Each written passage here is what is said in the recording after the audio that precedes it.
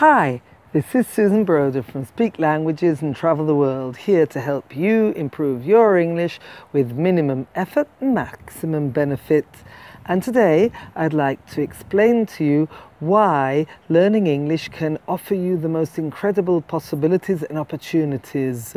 But before I do so, I want you to click here on the link above, because you can download my free fluency exercises that I developed especially for you, so you can improve your English with constant repetition, because they are audio exercises that you can listen to and repeat in the car whilst driving to work or doing household chores.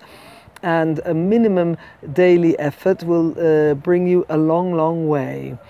Now, what opportunities are there? Well, obviously there are job opportunities, because if you learn English well, you can rise on the career ladder, you can travel to conferences, you can take part in international venues, you can demonstrate to your employer that you deserve a higher wage, a higher salary, because you've learned the language and you are quite competent and fluent in it. And this is, of course, a really good advantage. But there are other advantages which are less obvious. For example, I'm at an international sports event today, and there are all people from all over the world, all these athletes who are communicating using English. Now, it's not only important for their interaction, but it's also important in emergencies. What happened yesterday was that there was an athlete who got seriously hurt. Unfortunately, the doctor, for some unknown reason, didn't know English. So I had to intervene to help them out. But the point is, the athlete did speak English. It was the doctor who wasn't able to communicate. Now that, of course, is quite serious. Apart from that, it's amazing to see how these athletes from all over the world are communicating here at the international event. But then they're exchanging addresses, they tend to keep in touch either through social networks or directly with each other. And then they organize, they visit each other, so they get to know other countries, they decide to take holidays together. So it becomes a global movement, all due to the fact that they can communicate in English.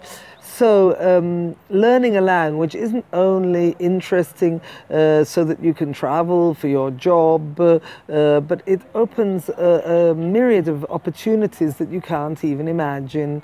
So if you decide to learn English, you don't need to put in that much effort. The thing that you need to do most is to submerge yourself in the language, so you pick up authentic language. No more grammar books, no more textbooks. Just read a book for pleasure, maybe one of the graded readers that they sell at your level, so it's not too difficult. Sing songs in English, speak to yourself in English whilst you're alone in the shower, in the bedroom, getting dressed. Then watch a film, listen to a podcast, and improve your English in small daily doses. And I hope this was useful advice for you. If so, then perhaps you could click here and connect by getting subscribed to my YouTube channel. I look forward to seeing you in the next video. That's all then. Bye.